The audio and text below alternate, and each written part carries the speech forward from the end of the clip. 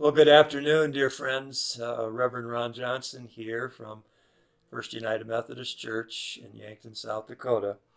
And I hope that this day finds you staying well and staying strong and staying hopeful in the midst of the challenges that we continue to face daily. Before I get into today's message, I would like to say thank you, of course, to Corey Infield, Pastor Corey, who takes care of the technology side of all of this. And I do appreciate his work because he's forgotten more about this than I'll ever know. So he is a valuable asset here in making sure we get these messages out. I would also like to tell you about a couple of other things that I'm thankful for this week. Work has begun on our church roof, and they're taking off the foam and the shingles that are on our roof. And when that's done, we'll have people move in and start to put the steel shingles on. So we're looking forward to that, and you can drive by and observe the progress with this. The weather today is kind of putting a damper on it, but hopefully it'll get better as we move in further into the week. The other thing is I want to congratulate a young man from our church, Cooper Corneman, who received the Spirit of Sioux Award yesterday at the school. And of course, Cooper is a senior basketball player, all-state basketball player for the Yankton Bucks, and he was awarded this honor yesterday along with 5 other high school young people in the state of South Dakota. 3 young ladies and 3 young men. And I think it's based upon their academics and their involvement in the community. So having watched Cooper grow up for the last 10 years, it doesn't surprise me that he's being honored in this way. And I wish him well, and again, on behalf of his church family, we congratulate him. I want to share today from 2 portions of Scripture, one in the Old Testament and one in the New Testament from the Gospel of Matthew. And I'd like to read from chapter 14 of Exodus, verses 19 through 31. And this is taken from the time when the Hebrew people are making their way out of Egypt into and heading towards the Promised Land, and thinking all is going well, and then they come up to what we would call maybe a fork in the road as they are coming up against the Red Sea, and they realize that the Egyptian army is hot on their trail and pursuing them, and they know they're in danger, and the question is, what are they going to do? So we take it up at verse 19. The angel of God, who was going before the Israelite army, moved and went behind them, and the pillar of cloud moved in front of them and took its place behind them. And it came between the army of Egypt and the army of Israel, and so the cloud was there with the darkness, and it lit up the night, and one did not come near the other all night. And then Moses stretched out his hand over the sea, and the Lord drove the sea back by a strong east wind all night, and turned the sea into dry land, and the waters were divided. The Israelites went into the sea on dry ground, and the water forming a wall for them on their right and on their left. And the Egyptians pursued and went into the sea after them, and all of Pharaoh's horses, chariots, and chariot drivers. And at the morning watch, the Lord in the pillar of fire and cloud looked down upon the Egyptian army and threw the Egyptian army into panic. And he clogged their chariot wheels so they turned with difficulty. And the Egyptians said, "Let us flee from the Israelites, for the Lord is fighting for them against Egypt." And then the Lord said to Moses, "Stretch out your hand over the sea, so that the water may come back upon the Egyptians, upon their chariots and their chariot drivers." So Moses stretched out his hand over the sea, and at dawn the sea returned to its normal depth. As the Egyptians fled before it, the Lord tossed the Egyptians into the sea. And the waters returned and covered the chariots and the chariot drivers and the entire army of Pharaoh that had followed them into the sea, and not one of them remained. But the Israelites walked on dry ground through the sea, and the waters forming a wall for them on their right and on their left. And thus the Lord saved Israel that day from the Egyptians, and Israel saw the Egyptians dead on the seashore. Israel saw the great work that the Lord did against the Egyptians. So the people feared the Lord, believed in the Lord, and in his servant Moses. And then I would like to have us turn over to the Gospel according to Matthew, and we're going to read from chapter 14, beginning at verse 22 through 33. And this is Jesus walking on the water. Immediately he made the disciples get into the boat and go ahead to the other side while he dismissed the crowds. And after he had dismissed the crowds, he went up the mountain by himself to pray. And when evening came, he was there alone. But by this time the boat, battered by the waves, was far from the land, for the wind, was against them. And early in the morning he came walking toward them on the sea. But when the disciples saw him walking on the sea, they were terrified, saying, "It's a ghost." And they cried out in fear, but immediately Jesus spoke to them and said, "Take heart, it is I. Do not be afraid." And Peter answered him, "Lord, if it is you, command me to come to you on the water." And he said, "Come." So Peter got out of the boat, started walking on the water, and came toward Jesus. But when he noticed the strong wind, he became frightened, and beginning to sink, he cried out, "Lord, save me." And Jesus immediately reached out his hand and caught him, saying to him, "You of little faith, why did you doubt?" And when they got into the boat, the wind ceased, and those in the boat worshipped him, saying, "Truly, you are the Son of God." May God add his blessing and understanding to the reading of these verses, for this is the word of the Lord to us this day, my dear friends. Let us pray. Father, I ask that you would let the words of my mouth and the meditations of our hearts be acceptable in your sight, O Lord, our strength and our Redeemer. For we pray this in Jesus' name. Amen. Well, I was drawn this week to these two scripture texts that made connection with my life and what you and I are presently dealing with in the midst of this ongoing health crisis called COVID-19. And I'm sure many of us are familiar with these accounts of the Israelites at the Red Sea and Jesus walking on the water to rescue his terrified disciples. But how do they connect with us as we face another day of following the protocol and the guidelines to help us navigate the difficult course we are on presently? Well, I want to identify two connections in the hope that they will connect up meaningfully with our present situation. The first thing that began to come clear for me in both of these stories was the truth that M. Scott Peck makes so much of in his book, The Road Less Traveled. And that book has been around for a number of years. And if you read it, you may remember that it begins with this sentence, that life is difficult, period. And he makes no attempt to qualify that life is not difficult for some people at some time under some circumstances. But Peck claims that it is difficult for everybody all the time, even when we are attempting to do right and are obedient to the best that we know. And the thing that jumped out at me from both of these scripture passages was that even when people are doing right, that is, following the instructions that they had been given from life, or from God, I should say, even then life was difficult. So here were the Israelites doing exactly what God had commanded them to do after all their struggles in Egypt.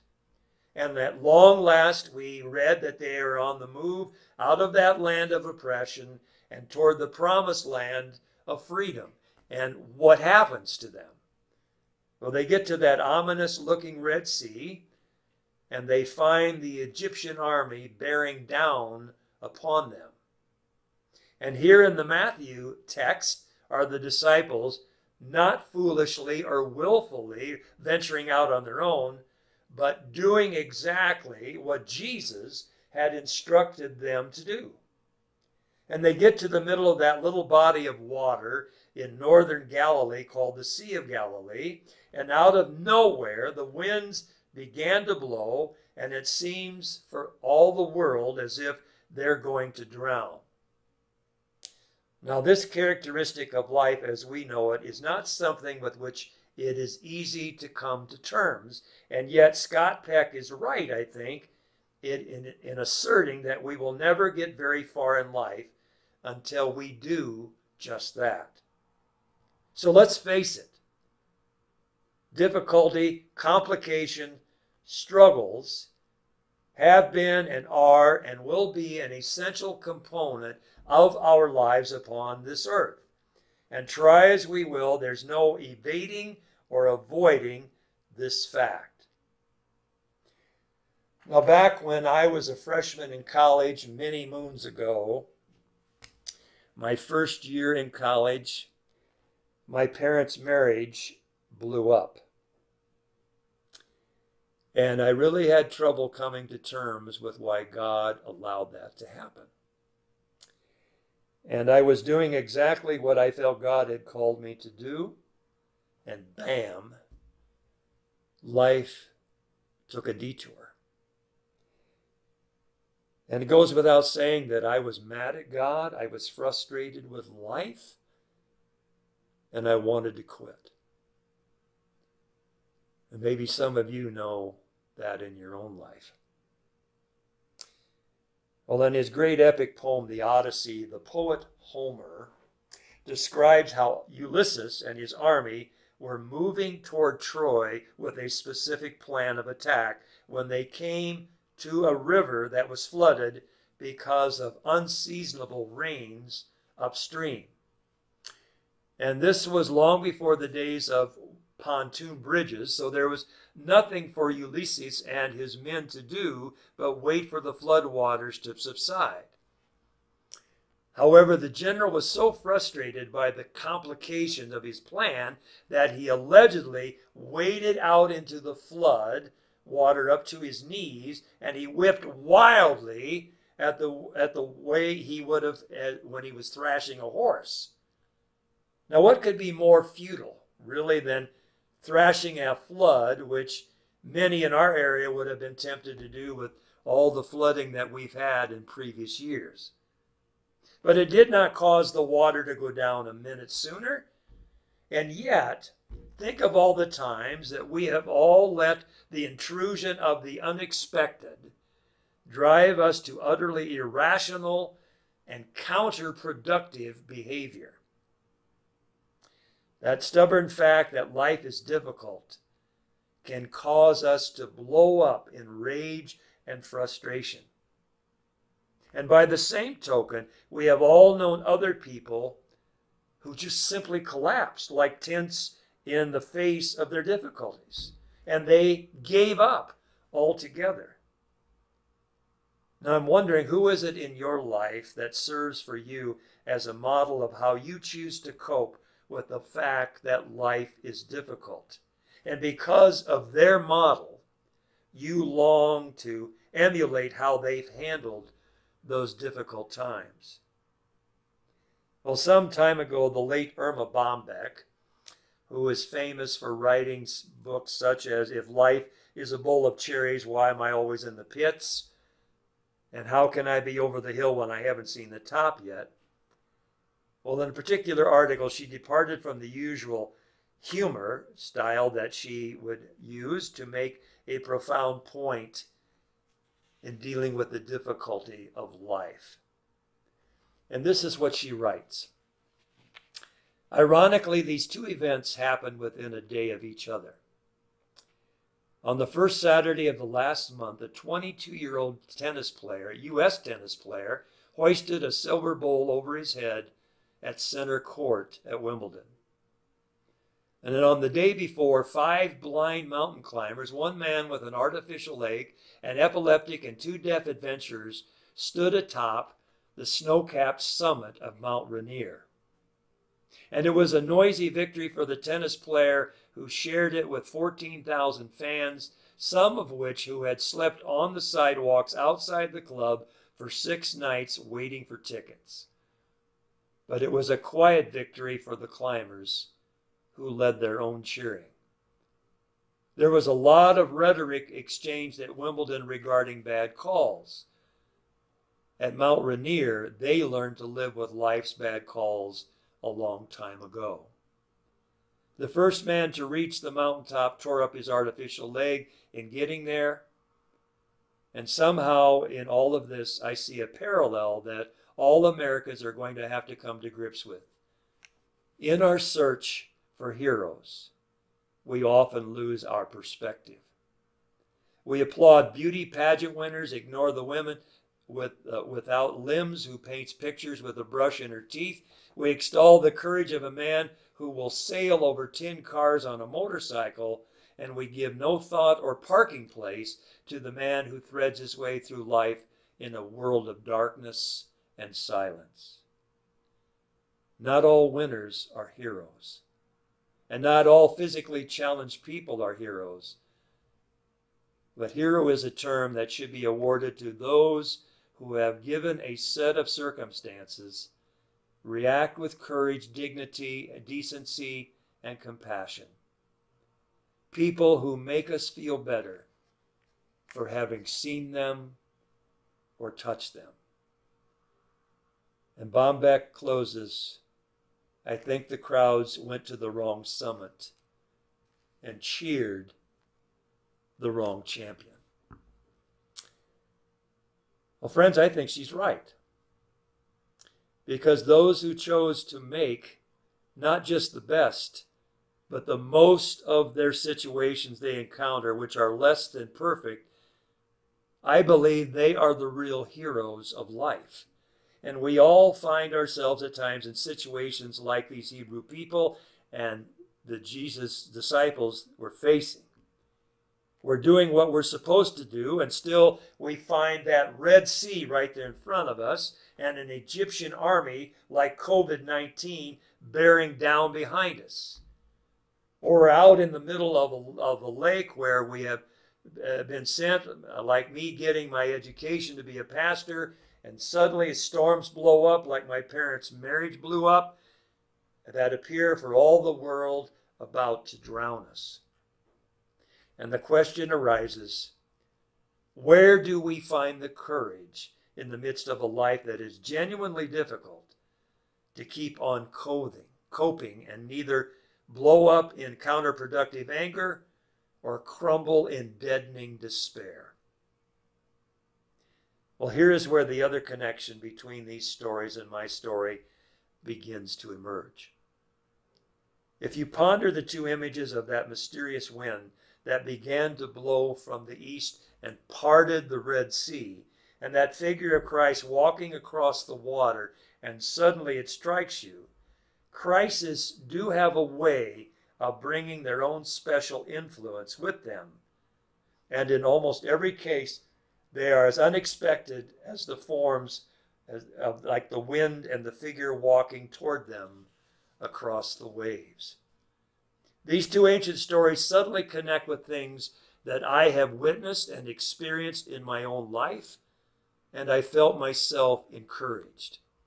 And as I have reflected, I remember occasion after occasion when I too have been seemingly trapped between the Egyptians and the Red Sea, or about to drown in a storm, and mysteriously, inexplicably, in the midst of my crisis, a positive influence appeared and the balance shifted. The situation with what I faced when I was in college with my parents' marriage blowing up, There were people that came to my door and found me in the hallway who heard about my situation, wrapped their arm around me, took me aside, gave me words of hope and comfort, and listened to me. And that was the positive influence that I needed and didn't expect. And a year ago, some of you from our church, you'll remember my wife who was having trouble with her sight, and they ended up finding a benign tumor on her pituitary gland, and we went to Mayo, and there were positive influences that appeared there as well, especially her surgeon, who said on her initial exam with him, turned around and looked at me, and he said, "She's going to be all right. She's going to make it." And I knew without a doubt with his words that things were going to work out well. Well, the best way for me to explain this is that I was met in the worst of times by energies I knew nothing about ahead of time, nor could I explain afterward. All I know is the Lord did provide as he promised he would, beginning with Abraham and all through the history of Israel, and coming to trust in that is enormously encouraging to me as I face my future. The second connection that I found between these two stories from Scripture and my story does not alter the first. That life has been, that life is, and that life will be difficult. But it brings new hope into my heart about the future for what happened back then at just the right moment. The wind beginning to blow and parting the sea, and Jesus walking on the water toward the frightened disciples is exactly what has happened to me again and again in my life. Crises can bring their own special power-filled influences that are mysterious and inexplicable. But they do come, and they do save. And I do believe they are rooted in God, who never abandons or forsakes us, and who can be counted on to provide for us. And this faith, based on what has happened in the past, becomes my hope for what will happen in the future. I do not expect the not yet experienced to be easy. And it will probably be marked by difficulty, as it has been in the past. But I do expect to be companioned and empowered by our gracious God as mysteriously and unexpectedly as were those Hebrew people and those disciples. And what that east wind and figure walking on the water represent, I am prepared to trust. And not in a minute too soon, not in a minute too late, in a form that will always surprise and astonish. I believe our loving God will provide. And that trust gives me the courage to move out into the future in hope and confidence. All of which speaks mightily to the situation that our world, meaning you and I, are facing at this very moment. So friends, let me close by saying again that life is difficult for everybody. Even when you are doing what you're told, and you're not exempt from complications and difficulty. So how do we expect to respond to this? Well, I think it's so easy to spend our energies in rage or just give up altogether and quit like I wanted to back in college. But remember, there are blind people and lame people who, in spite of the bad calls of their situations, have wound up climbing peaks like Mount Rainier. And we don't have to let the things that happen to us absolutely defeat us, which leads me to say that the east wind, which inexplicably began to blow and part the waves, that mysterious figure who came walking across the water in compassion and healthfulness. Those are the reminders to me that crises like the one we are presently facing bring their own special, powerful influences with them. And that in the midst of the absolute worst, again and again, the best often appears. And from that wind and in the presence of that kind of Christ, we too can take what seems to be insurmountable and we can find a way through and we can find a way out. I've learned that memory is always the basis of hope. And the way of goodness and mercy have come to us mysteriously and unexpectedly in the midst of our crisis. That becomes our hope for what shall be. My friends, without a doubt, I believe the Lord will provide. And you and I can count on it. And in that trusting is the courage to cope. I came across this quote the other day, and I want to finish with it for this afternoon. It simply says, "Faith is the bird that feels the light and sings when dawn is still dark." Well, in the midst of the darkness that we face and the uncertainty and the unknown of this health crisis we are in, have faith that God's wind will blow and will provide a way out and a way through. And Jesus will come to right where we are. Take hope in that. Take comfort in that. God will provide. Our future is certain in Him. Trust in Him. Listen for His voice. So stay strong, stay connected, and stay grounded in your faith in God. Let us pray. Lord God, as we bow before you today, thank you for the hope that you bring through your word. As we think of the story of the parting of the Red Sea, and as we think of you coming to the frightened disciples in the midst of a storm, we pray, our God, that we will take comfort and hope in hearing these stories as it applies to our lives and the situation that we face. Lord, help us to believe without a doubt that you will provide.